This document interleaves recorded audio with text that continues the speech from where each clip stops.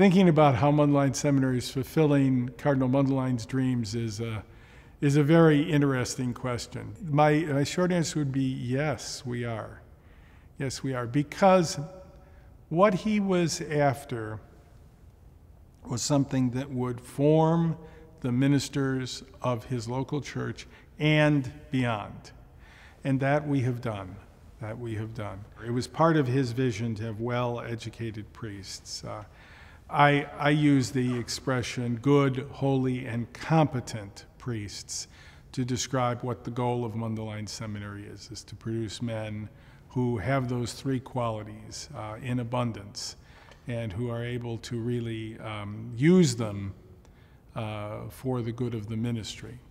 And you've got to have almost equal parts. Somebody who's just competent, that doesn't help you. You need goodness, you need holiness, you need competence together. I would say that the uniqueness of Mundelein's program has always been the way the academic studies, which are very strong. I'm the academic, officer of the university, I have to say that. But they do it with one eye towards the parish. And then secondarily is the idea of integration, that everything we do is to integrate the four dimensions of theology, the human, the spiritual, the intellectual, and the pastoral.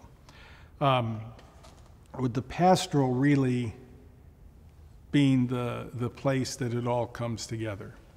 Father Carci, in his revisions of the curriculum over the last 5-6 years, has very much emphasized this integration, that what you do in sacramental theology class has to integrate with what's happening in the other dimension. And that, I think, is the place that we would be distinctive with this emphasis on integration.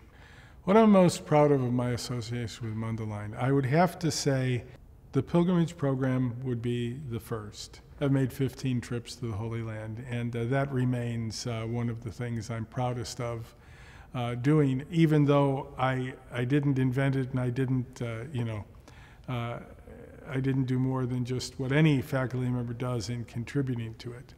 But I consider that to be one of the real things that I'm proud of from having been here. Oh, my hopes for Mundelein Seminary for the future. To continue what we're doing, because I think we have developed a couple of unique capacities with the pilgrimage, with the affective formation, with the integration types of things, that I think are poised to really take seminary education a next step.